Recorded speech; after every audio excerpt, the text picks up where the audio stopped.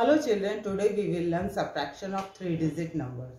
You can see on the board some questions are written here. We will solve this question. Before we start solve this question, we will know some rules which we should follow in subtraction. Always start subtraction from ones place number. In subtraction, manual is always greater than subtrahend.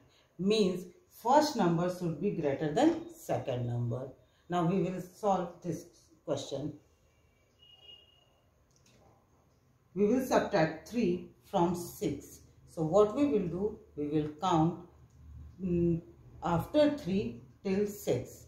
So what is the after number of 3? 4. 4, 5, 6. So how many fingers are out? 3. So we will write here 3.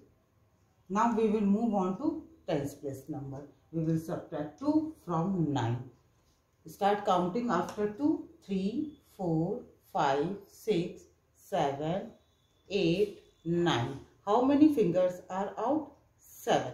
So we will write here 7. Now we will move on to hundreds place. We will subtract 1 from 4. What comes after 1? 2. 2, 3, 4. How many fingers are out? 3. So we will write here 3. Our answer is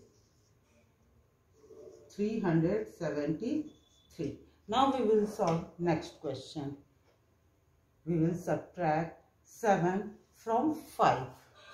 It is not possible. So what we will do? We will borrow from next number. So next number is 3. 3 becomes 2 and 5 becomes 15. We will subtract 7 from 15. So what comes after 7?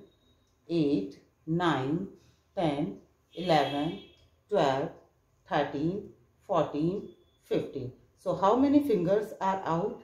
8. We will write here 8. 2 minus 1 is equal to 1. 9 minus 0 is equal to 9. Our answer is 980. Now we will solve next question. Here we will start subtraction from ones place. As you know, 7 minus 5 is equal to 2. Now we will move on to tens place. Tens place we will subtract 8 from 0. It is not possible. So what we will do? We will borrow 1 from next number. Next number is 9. 9 becomes 8 and 0 becomes 10. So now we will subtract 8 from 10. Count what comes after 8? 9, 10. How many fingers are out? 2. So we will write here 2. Now we will subtract 3 from 8. So count after 3 till 8. So what is after 3? Start counting. 4, 5, 6, 7, 8. How many fingers are out?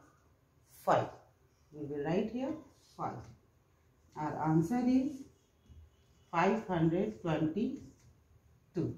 I hope you understand today's topic. We will meet in next video. Thank you.